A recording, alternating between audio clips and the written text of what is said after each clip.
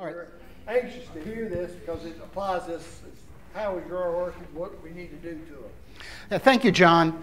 And, you know, this is what, John, the 6th year that you and I have worked together on this. So, and I've gotten to know John over the years, and I got to say he is really nice to work with, him and his family and his entire outfit. He's very gracious. So I'd like to have everyone just give John a round of applause because he's the one that puts this together.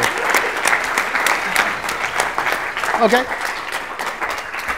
Now, the other thing is I want you to do is I want you to all put your hand out like this. All right? Take your other hand and... Yeah! Go Gators!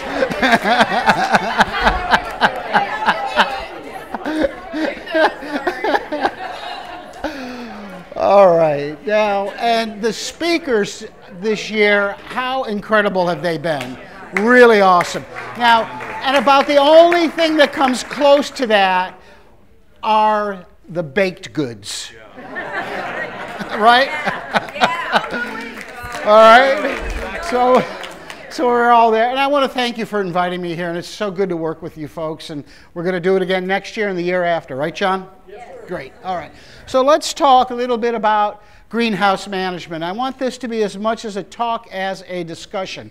So anyone that wants to add to this as I'm going along, please do. And some of the things I would like for you to learn today is how effective sanitation can reduce pest problems. And this is crucial to know.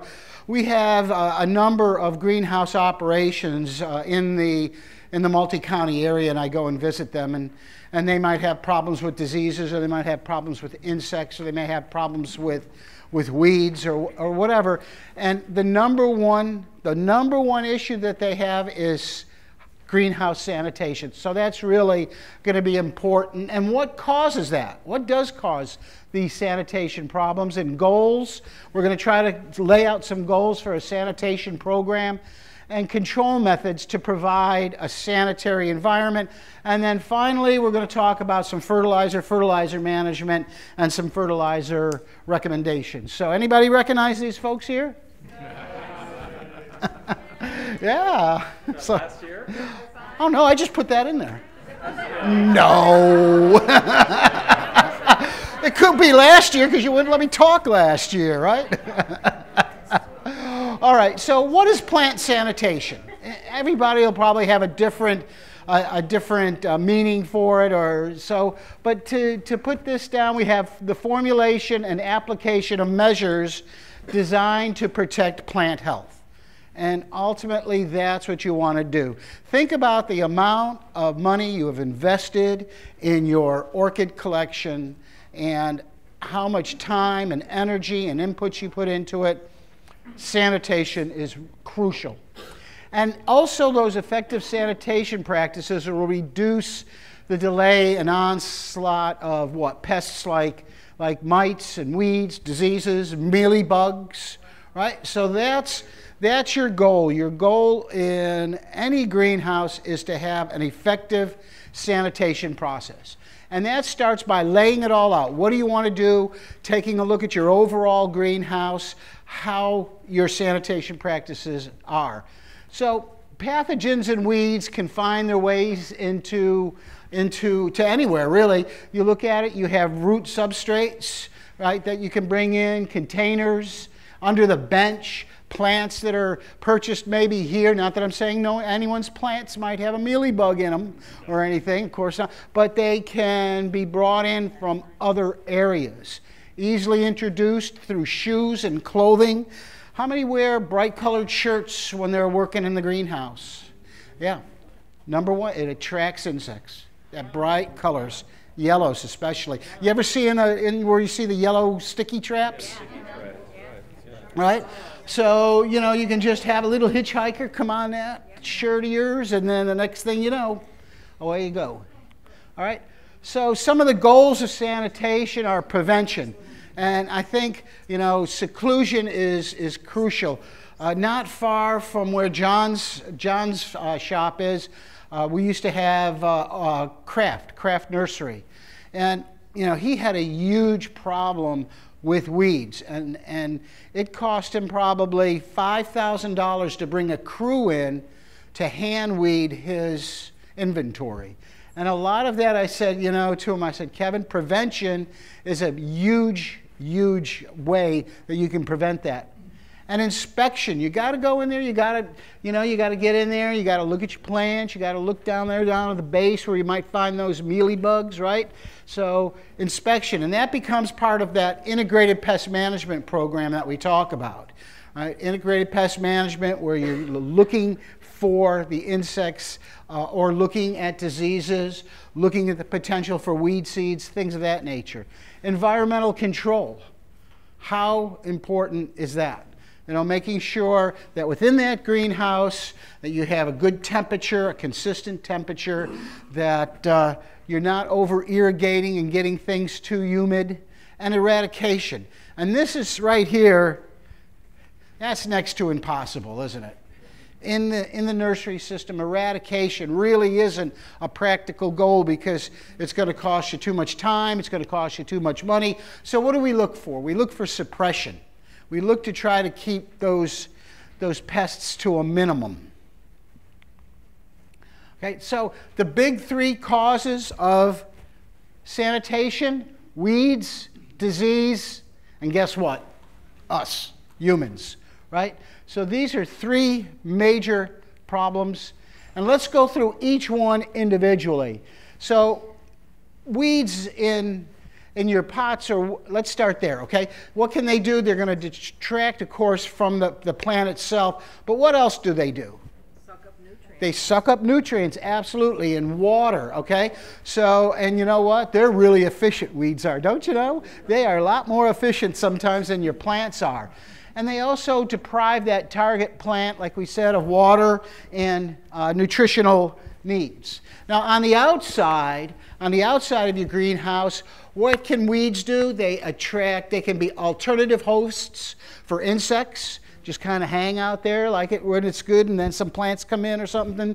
They'll come to the host plant. Vegetable production is really, there's something with weeds and vegetable production where you will have the insects hang out on various types of weeds, and then as the crop comes in, they'll migrate to that. So again, weeds on the exterior part of your greenhouse need to be controlled, just as important as on the inside. So if you're purchasing a plant, what do you want to do? You want to take a look and see, make sure that it's weed-free, right? There's nothing coming up in the soil. You want to make sure that that's clean. That's a part of that program. Okay, and they're also, like I said, they're going to harbor insects such as whiteflies and aphids and scales and mealybugs, mites, slugs. We've been talking about slugs here for quite a bit now.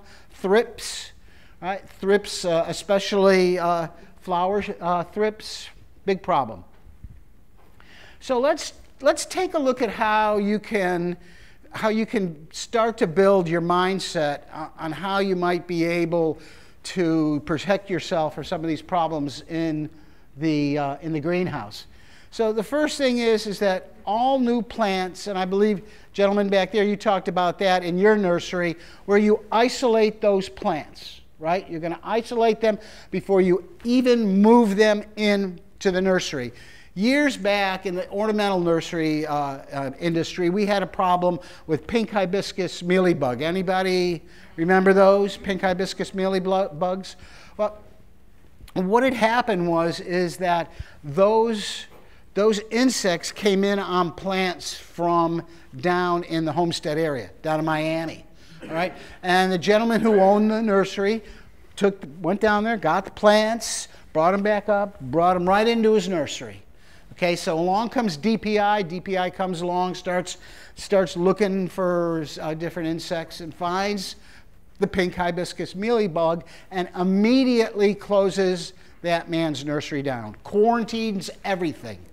Okay, so and it cost him thousands of dollars to get that nursery back up and running. The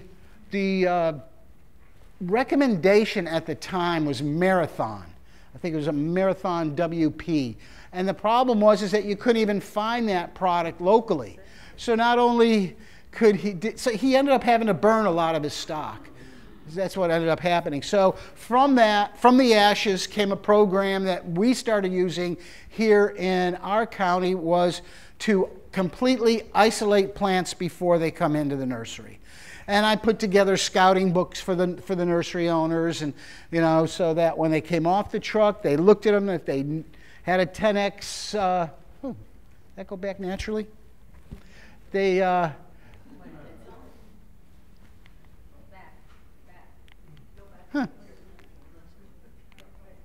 There we go.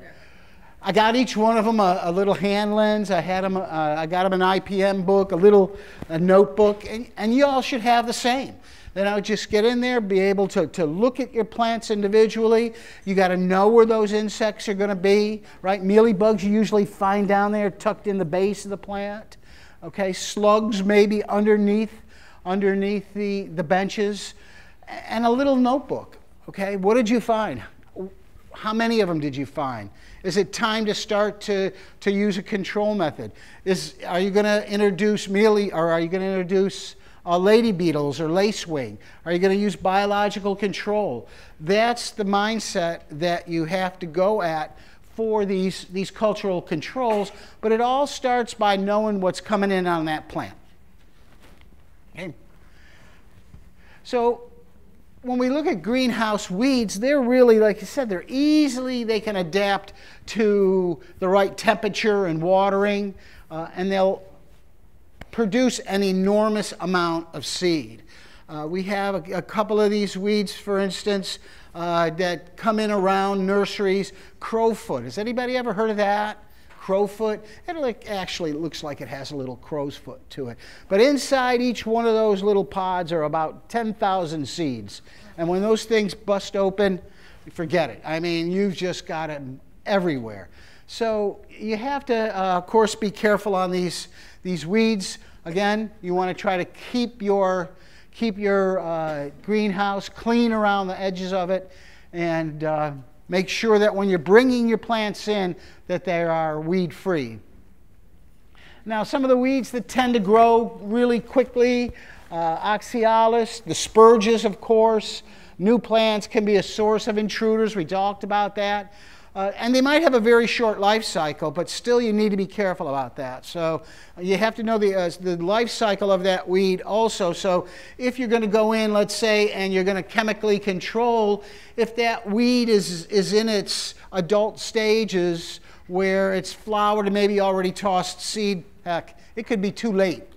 You want to get that weed when it is young in its initial couple of cotyledons, and be very diligent there. Okay. So also in a greenhouse, and this was a problem we were having at one of them, where we had the weed seeds coming in through ventilator fans. Again, infested plants, uncovered soil under benches and walkways.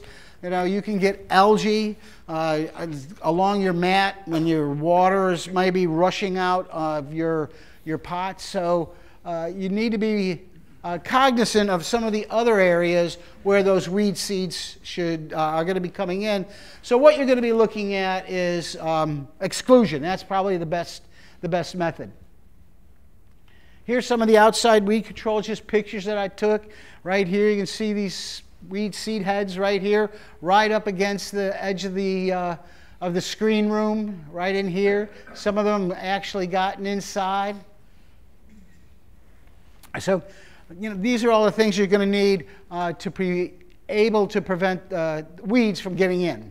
All right. So, additionally, weed control around the greenhouse may also serve to reduce populations of different types of arthropod insects. Let's see what else. Prevention through sanitation, manual removal, right? The seedlings. Sometimes you don't want to spray inside of a greenhouse house, nor can you. that product might not be licensed or labeled to use in a greenhouse, or you just don't want to go in there and randomly spray if a fan is on or something like that. So swabbing is a really good method of getting rid of those weeds also. And of course, repotting of any affected plants can be the safest. You move those, repot them, and away you go. All right, any questions on weeds, how to try to prevent them, different types? Any questions there? Oh, yes. Do you know of an herbicide that would work on bear paw fern? Well, what I would do is, question on barefoot, right? Bear paw, or the bear paw fern. On ferns, basically. If you're going to do that, I would swab that probably, and if you're going to use a glyphosate product like a Roundup, just go at a really strong concentrate. Don't even, you know, sometimes they just drink that stuff for breakfast. Yeah, well, it's growing in the pot with the orchid. Yeah, they're again swabbing it. You got to make sure you got your gloves on, glasses, you know, all of that. So. How do you swab? Well, you could take like they have them. If you go to like some of these stores like John Deere, they'll have a little PVC and they'll have a little swab at the bottom of it, and you put in your pesticide, and then it'll kind of wick. It wicks it, and then you just wick right along like that. Yes, sir. When I purchase new plants, I bring them home, I inspect them, but I still keep them segregated for anywhere from 10 days to 2 weeks from my other plants. And that's good policy. That's what we were talking about with the nurseries. So if you miss something, it may show up within a week or so. Yep. What about something to spray in the greenhouse? I'm sorry? What about something to spray in the greenhouse? Well, you'll have to be careful because there are the products that you look at. You got to be really careful with that because it's an enclosed operation. So you'll have to read that label and see if that product is labeled for use in greenhouse. Okay, question was, in a greenhouse itself, you'll have to check the label to see if the pesticide that you want to use is labeled for greenhouse use. Yes, sir. I was just wondering how many of us use, or how many people use the Carmex, which is it's a nitrogen-fixing weed killer herbicide. Carmex? Alexis, you just used it. I just wonder if we have any kind of problems with it, not using it with Cattleya, which didn't hurt them any, and I don't know about others. So that's kind of new to me. It's a nitrogen-fixing herbicide. Yeah, it kills things like oxalis. It's old-time without herbicide. bothering the orchids. I mean, Is it granular or wet? K-A-R-M-E-X, it's a Wettable powder. It's a powder. How do you spell it? It is available. You can buy it. Alexis just used it. Alexis. They call it Diuron now.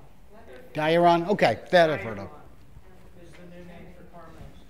Just last month I used Carmex, and the active ingredient is Diuron, and I had the problem that I put it through my irrigation system instead of hand treating everything. And I talked to a number of different people who I respected their opinions, who I know have used it before, because especially concerned about finding things like bulb filings and some of those other things. Didn't harm any of those. It didn't harm anything of my orchids. No orchids were harmed, and it killed every weed in my shade house. But it does kill oxalis and artillery. Artillery fern? It- Wow, It's okay. good to mix with Roundup. Okay. It's a good mix. Okay, but you can't grow it in a row. Oh, she used it inside.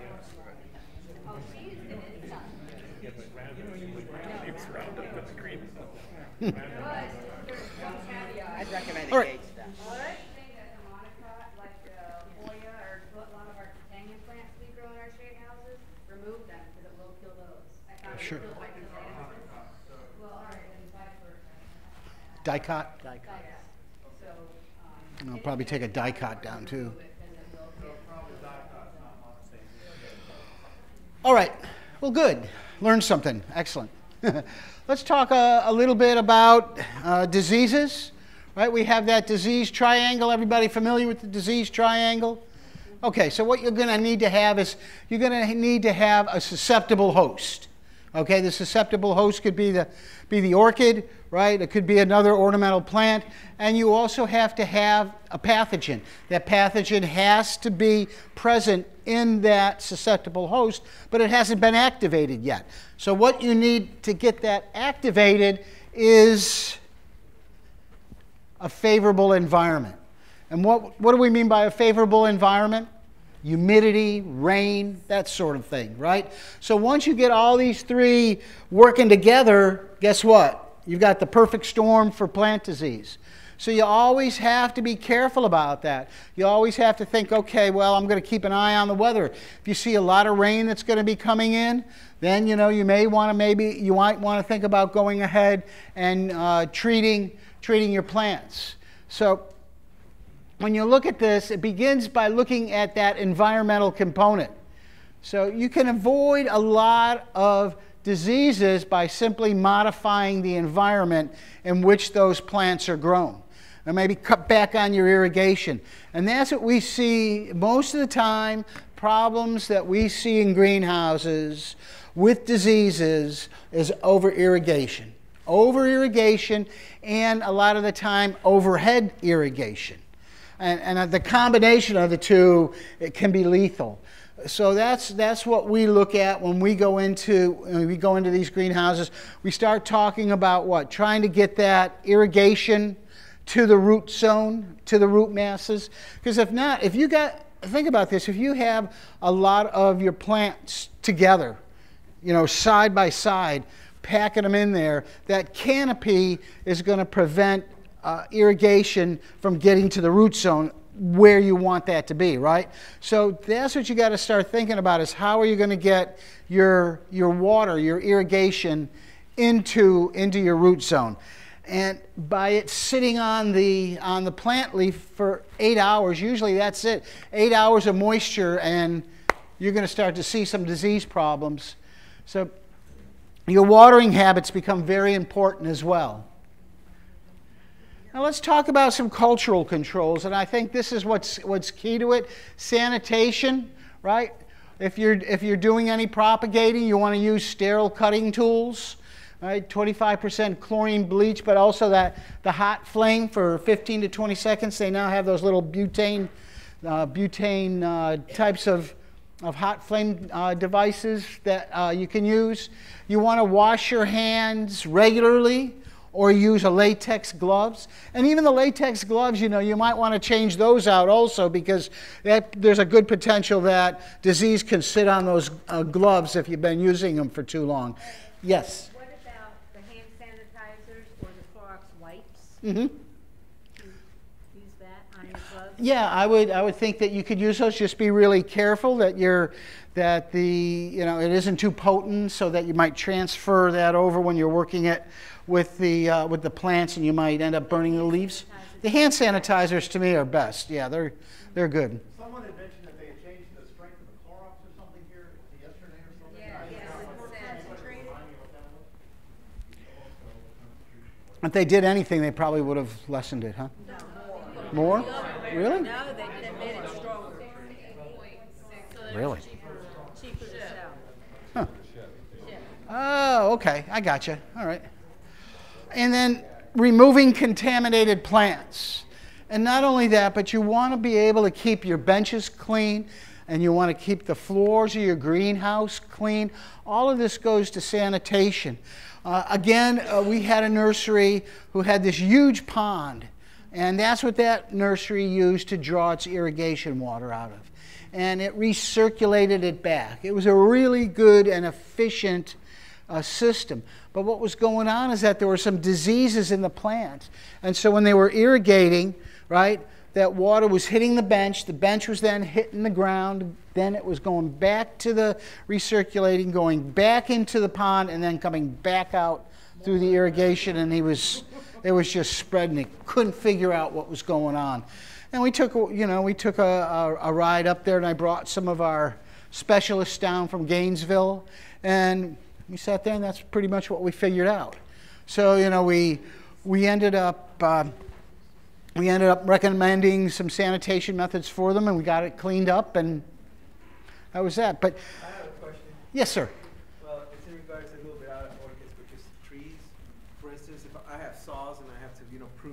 trees and there's Mhm. other tools, and it's not practical because maybe you have, flame or bleach.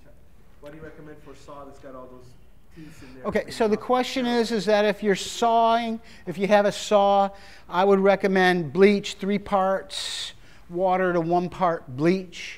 And as you move from plant to plant or tree to tree, you say you own a landscaping or a... Well, my property's got lychees, carambolas, mangoes, and... Okay, so yes, absolutely. That's what you want to do. If you have...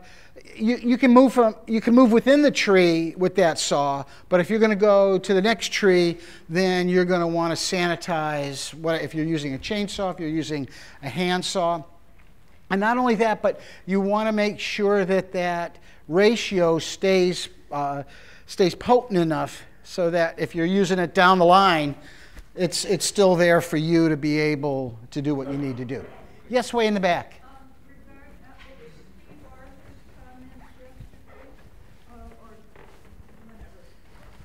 They've changed the Clorox now, 65 mils of Clorox to 100 of water, and then use 10% of that.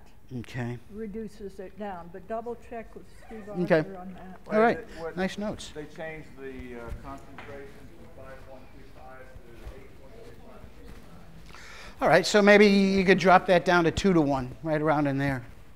So. Ed, back to his cleaning the saw. Can Right. you spray that chlorine bleach dilution on the saw, or you have to submerge it? I would submerge it because I don't think you're going to be able to knock off as much as you want to. What I would have is I would have 2 saws, all right? That's what I would have, maybe 3. And you have, 2 of them sitting in this solution and you're using one. And then you're done with that and then you can bring another one in. So I would do that, yes. I'm sorry? Yeah, that's a good question. That's why I would recommend maybe once an hour or so, once 2 hours, going ahead and redoing that solution. Because that saw or whatever it is, if you're using a chainsaw, you're going to put the chain in there. So I think it breaks down pretty quickly.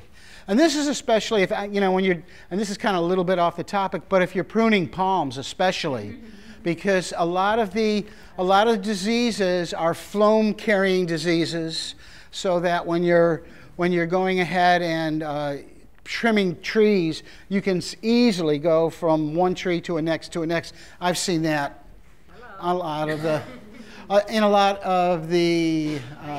had to pay for 2 queens to come out. Okay. Because I complained about it, they didn't do it. Well, you're lucky they weren't Canary Island date palms. Yeah, that's true. Queens we can live with, but you're losing those canaries. Whew.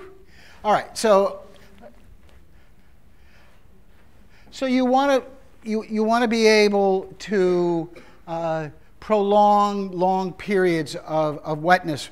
So if it's going to be raining and your plants are outside and it's going to be exposed to rain, you don't want to irrigate before that, or you don't want to irrigate going into the evening if there's going to be a lot of dew on that plant. So prolonged periods of time. New pots, store new pots in sanitized area, and if you are going to reuse those pots, you want to go in there and re-sanitize those as well. That's that 1-to-3 ratio of bleach, and we're going to change that a little bit, aren't we, because of the new potency. Increase spacing to increase canopy dryness. Right? Because, within those canopies, the stomates are going to open up. They have those guard cells, and irrigation, or not irrigation, but water's going to come out of it. And if you have those plants too packed together, you're always going to have that zone where you can have moisture around your plants. Let's see. Here's some cultural controls. Workers in the greenhouse should avoid wearing brightly colored clothing. Okay? Because you can just, you're going to get these insects, they're going to come to it, they're going to hitchhike their way in. So it's just, it's something to think about. One thing that you forgot about when you were talking about the increased moisture, you can also increase your fan. Yes. Mm-hmm. That really helps cut down on fungus. And, you know, sometimes a lot of the, in the commercial areas, sometimes they'll go ahead and they'll put like a mesh or something over the fan to prevent insects from coming in, and kind of cuts down on that circulation. So yeah, but you're right, increasing your fan for sure. All right, what else? Things like keeping the ends of your hoses hung up, making sure that your hoses aren't dripping. Irrigation should be treated as a potential method for passing along diseases. So what we see right here is, at one time what was going on is that plants, this was a nursery where plants were sitting on top of these bricks, but what they did was, when they moved these pots, they didn't bother to turn that zone off. So a lot of it was being irrigated, and all that area was always wet, and they had a lot of algae problems in here. So that was, you can see it right up in here, in there. Avoid activities, right, that could result in splashing water. Early in the morning, if this disease is going to be passed along, it's going to be passed along from moisture on a plant. You're working along, you can spread that along quite quickly. Tomato fields, vegetable places that harvest, that pick, they wait till that dew is off of the plant, because these folks are just picking right away, and they can spread disease like that very quickly.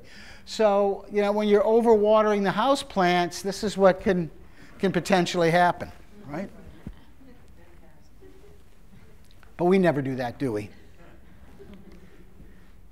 So let's take a look at some of the greenhouse structures. The research that I did is that you want something that's at least 14 feet wide, but there's all kinds of different greenhouses. Heck, you can have a greenhouse, the window, you can have all different types. But they're saying that when you want to start one up, if you're going to build one, or if you're going to have one built, at least 14 feet wide by 14 to 20 feet long. You want to lay out your benches in the north-south because of the axis of the sun. Have those benches at least, 30 inches high, 33 inches wide. And here's if you're going to be up north, and not Melbourne, we're talking north, it's going to be heated a little bit more, or cooling, and then 33 inches wide. Now you take a look at this particular setup right here. You're going to want your floor to always remain clean. You notice how these are separated right here a little bit more. But where can a potential problem be with this layout here? This overhead right up here, right? You're watering up here, and it's dripping down on this. So, but they do have the benches that will have the little slots in them so that irrigation water can drop down here. You just got to make sure that you clean that water up and that it doesn't stand around for long periods of time. You can put a drain in there. Yeah, sure. All right. So the irrigation systems that I had looked at, it have a misting system, which is a PVC pipes and nozzles, right? Heads are about 18 inches above the plants. And then a drip feed system right here, or hand watering system. I think unless you've set up a fairly decent irrigation system, I think most of you are going to go with this hand watering right in here. And if you are setting up an irrigation system, to me, where I would want my water to be is right down at the root system. So you could either go with a 5/8 blue poly and run some 1/8 inch spaghetti hose, spaghetti tubing off of that with a little trickle stick and put it directly into the pot. You could do that, and then if you wanted to, you could probably go ahead and fertigate with that. That's, to me, is a good system. But if you have a lot of plants, then you got a lot. What do you have? You got a lot of little tubes going. So another thing that I had thought about was, if you have your pot, and then maybe just go ahead and run an irrigation line above that with maybe some misting heads or something like that, so that when you are irrigating, it's right at the root zone and then dropping down like that instead of being way overhead. Well, I'll tell you what the problem that I don't like about it, and the reason that I don't recommend it in ornamental nurseries is that it can lead to plant disease. That it can lead to too much water on the leaf surface for too long. If it gets too warm, then that can definitely. Well, it's more efficient also when you start to think about that. I mean, if you're going to go ahead and you want to water, and again, I look at this on a commercial basis where, okay, well, how much does irrigation water cost you? Well, maybe it's coming out of a canal or something, but still you got to run those pumps, and if you're going to fertigate, then you're going to want to get that right to the root structure. So, and if you're hand watering, then you can just go along there and hand water with it, and you can get right to those root systems.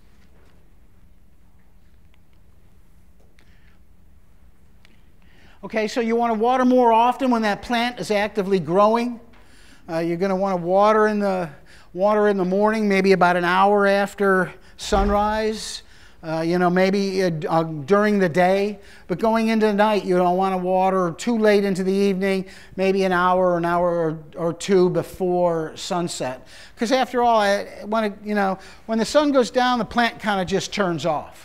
It isn't doing what it does. It doesn't translocate water. It isn't as efficient as it is during the day. So if you're putting water in there, there's a chance that it's not going to be able to be translocated through that plant, and you could get a root rot problem. Sir? Yes? Some of the Cattleyas, though, some of the orchids are camp plants. All the orchids are camp. Well, there's some that I heard weren't. But, so I guess we should address that we may not want to be watering or in the daytime if they are camp plants. Yeah, because they do most of their transpiration at night. They do most of the transpiration? Yeah, it's like, okay. Like say cactuses. I don't know if you're familiar with it. Yeah. Do you have any applications that maybe are similar with camp plants? What do they do with it? Irrigation. Close during the daytime on a camp plant underneath. And so they open up at night. So the stomates open up at night for...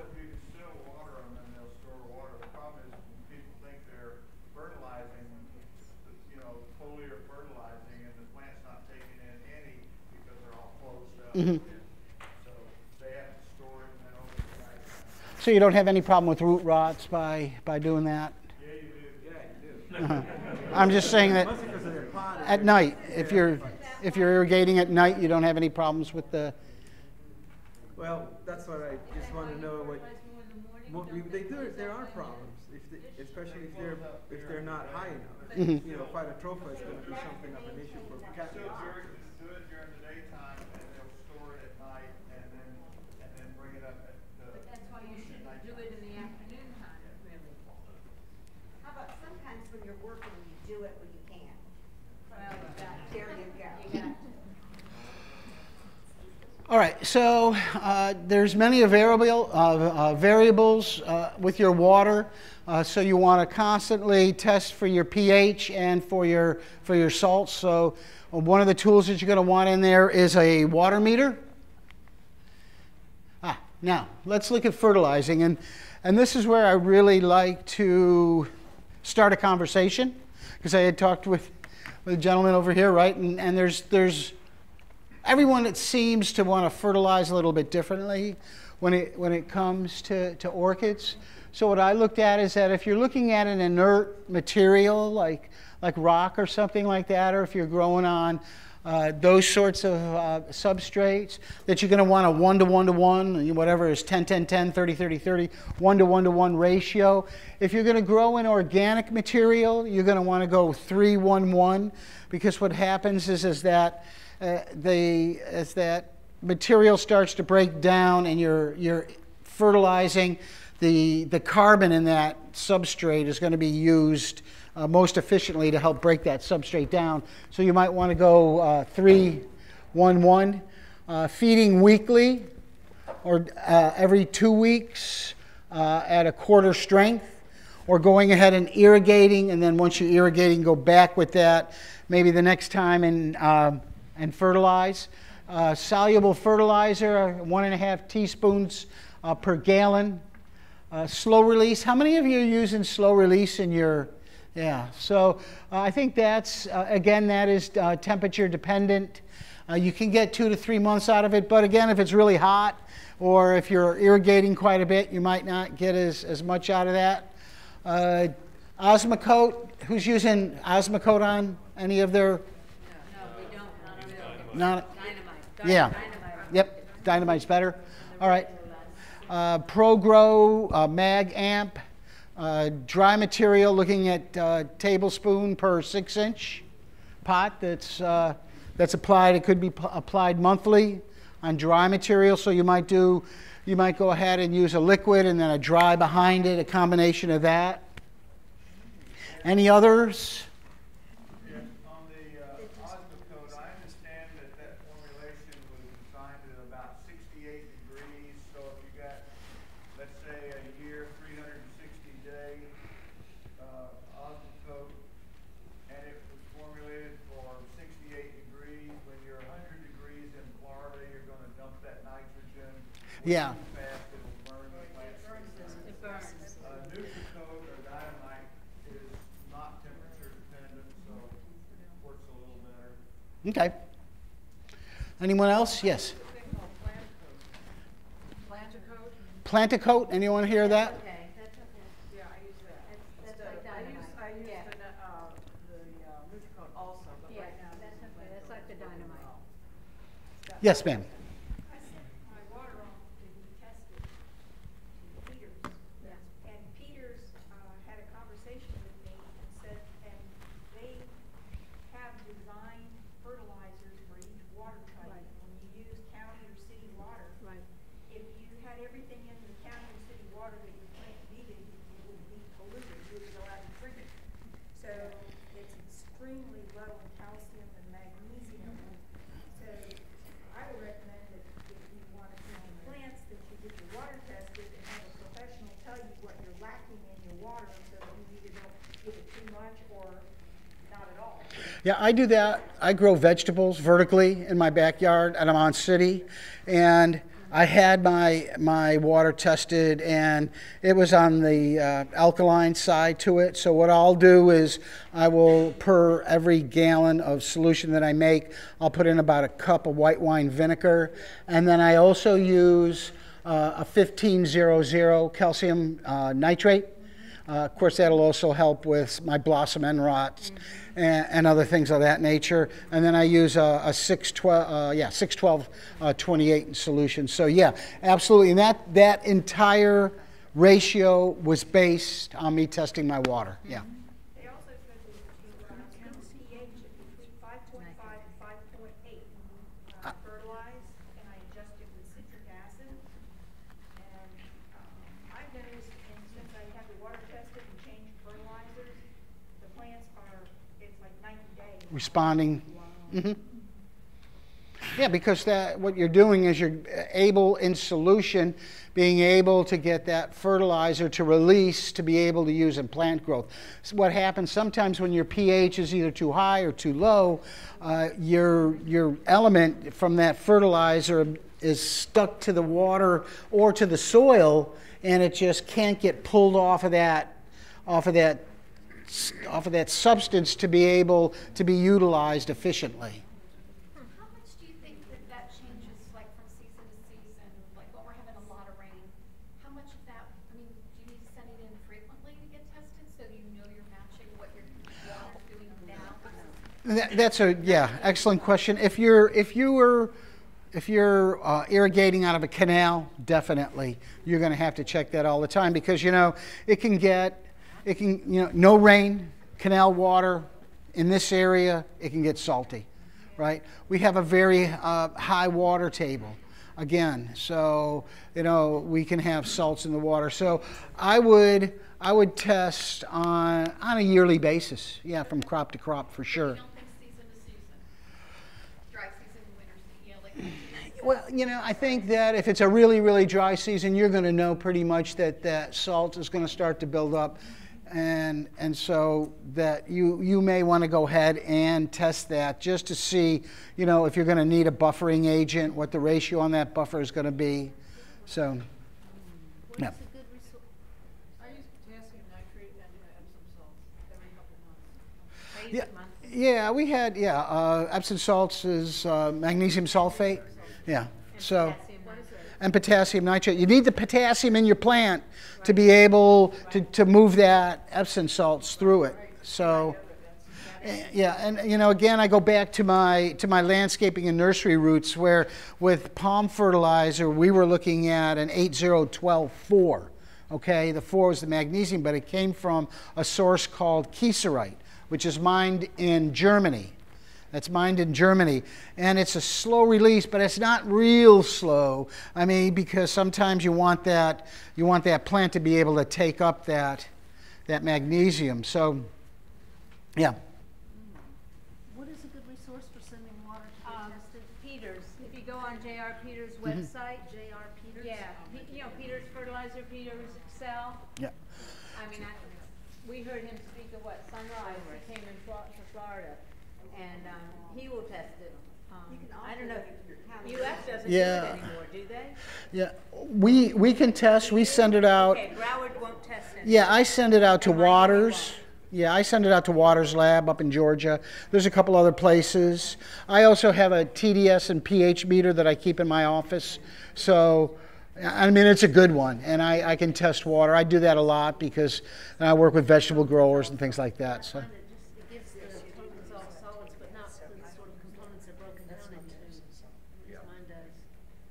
Well, then you'd want something a little bit more complicated. The university, UF, you can send up a water analysis to them as well. Will they still do it? Sure, yeah, absolutely. And what you're going to want to do, if you're going to want a water analysis, you're going to just go ahead and put it in a 12-ounce plastic bottle, but make sure you run your water a little bit first, and then go ahead and fill that up.